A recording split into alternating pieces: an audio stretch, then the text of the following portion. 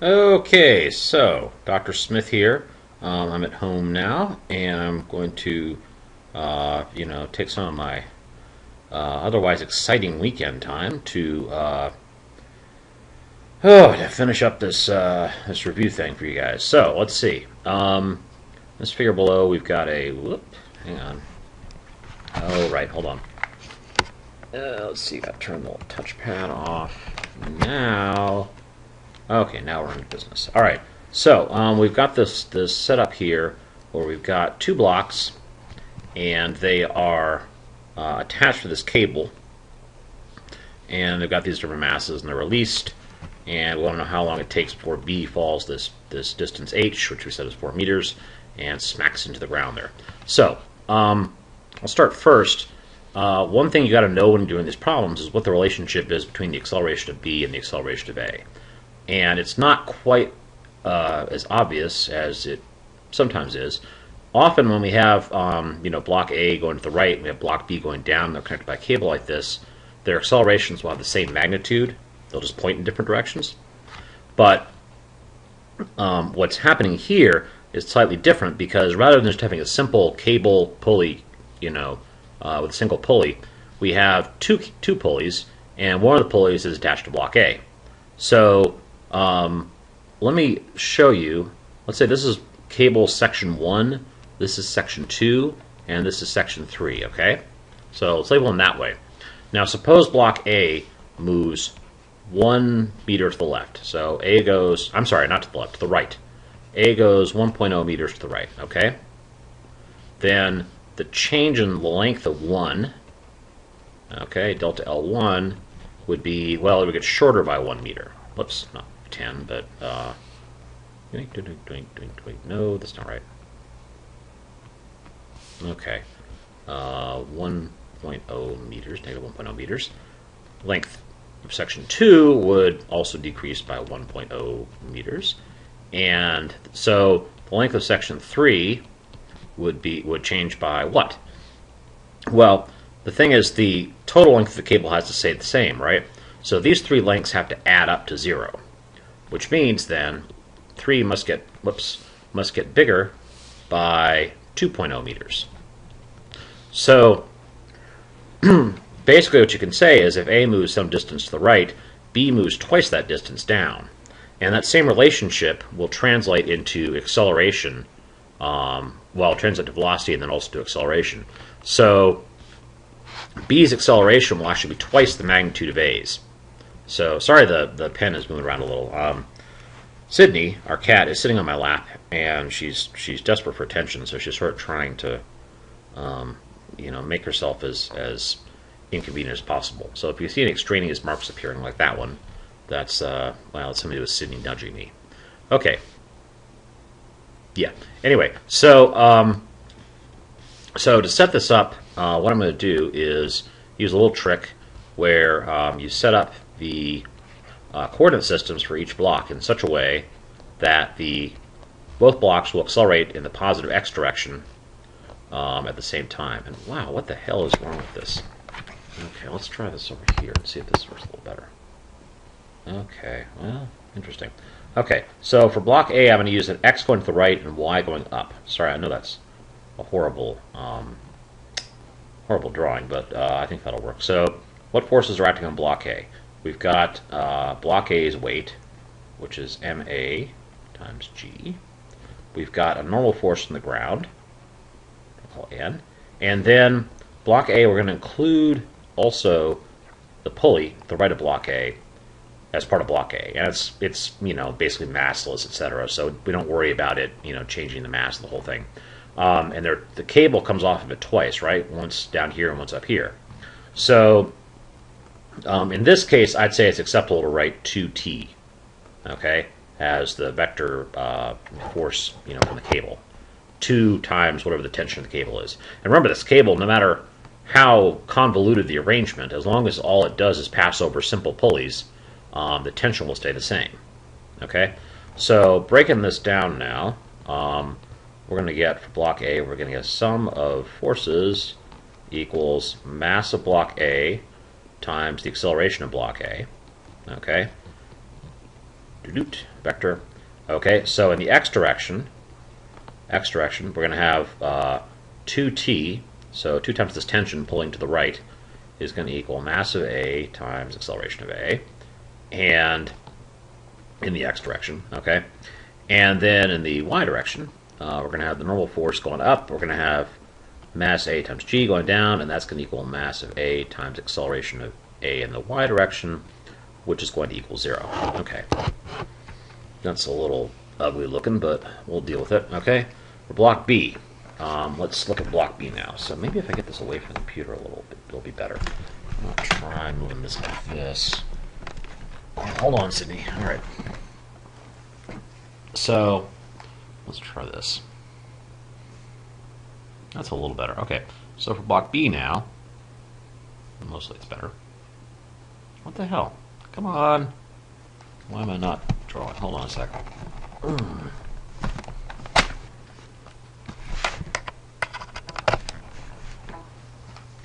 Okay, so now, block B.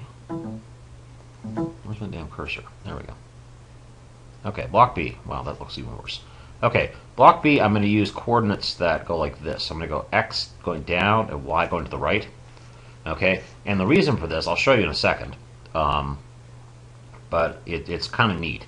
So the forces on block B are tension and mass of B times gravity.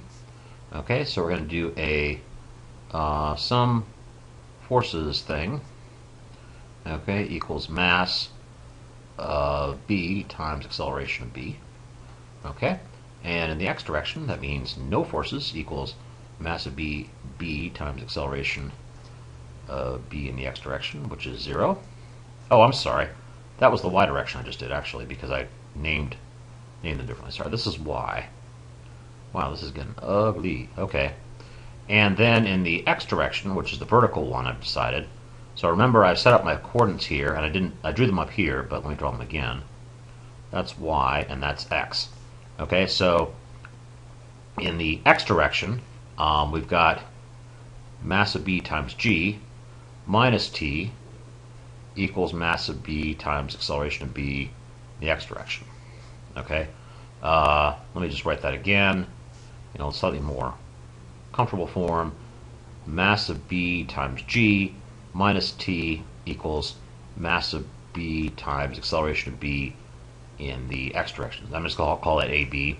So what I'm doing here now is I'm dropping the x's from the AB, and I'm going to drop it from the AA as well, because I want to make the point these are only accelerating in their own x directions. And it's perfectly legal to have different coordinate systems for different objects here. No problem. In fact, it makes it easier.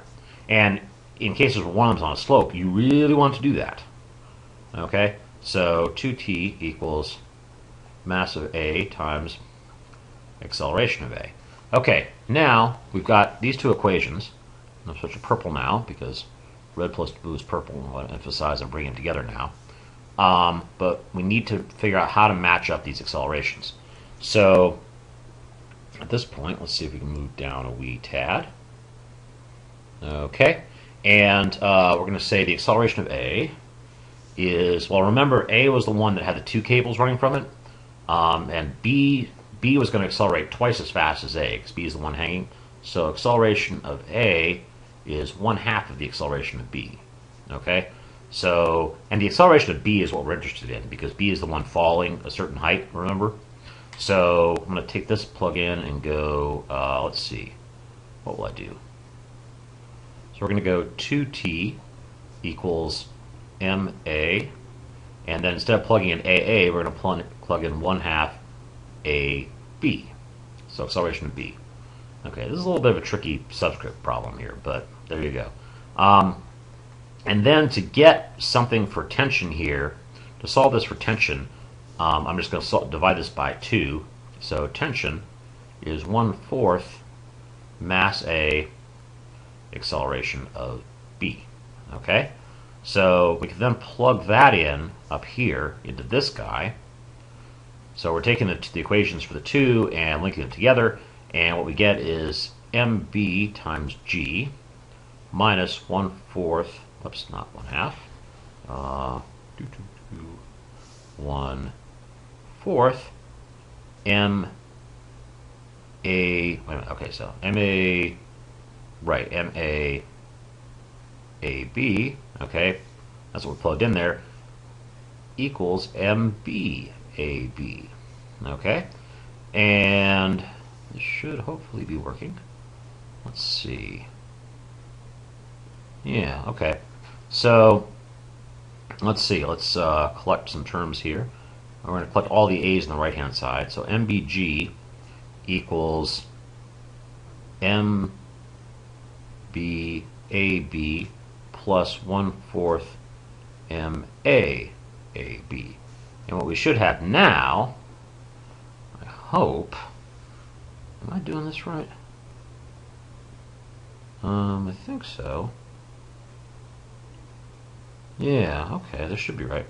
Okay, so then what we can do is we can divide through by MB plus 1/4 MA, and we can get MB times G on the left-hand side over MB plus 1/4 MA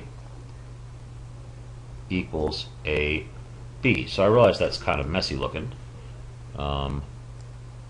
but that's what we get. Now, probably this is the point to plug in numbers. I mean, you could keep doing it symbolically and do the kinematics symbolically, but we're starting to get kind of nasty here. So I'm going to switch to, let's go with green to plug in numbers, okay? And our numbers from above, as we recall, MA equals 10 kilograms, MB is 2 kilograms, and what else do we need? I'm going to use G equals 10 meters per second squared because I just frankly feel like it, okay? So now we've got, so MB times G, so let's see, AB, that's what we're evaluating for here, is going to be, and you know what, I'm just going to define it as, I'm going to define plane A as AB, because that's the only acceleration we need now. Okay, MB is 2 kilograms, G is 10 meters per second squared, so it's going to be 2 kilograms times 10 meters per second squared over, and then 2 plus 1/4 times the 10 kilograms. Okay? Oh, so that's going to be 20 over 2 plus 2.5. So 20 over 4.5 is 40 divided by 9. And I'm just going to leave it as a fraction for a moment, but meters per second squared. So that should be around, acceleration is going to be something like, yeah, so it's going to be like 9,436. It's going to be like 4.4 meters per second squared, give or take. Okay, that sounds about right. Okay, and so then it's got to fall a distance of 4 meters. So it's going to go down 4 meters, starting from rest, v equals 0 here. We're supposed to find v final, so v naught equals 0 there.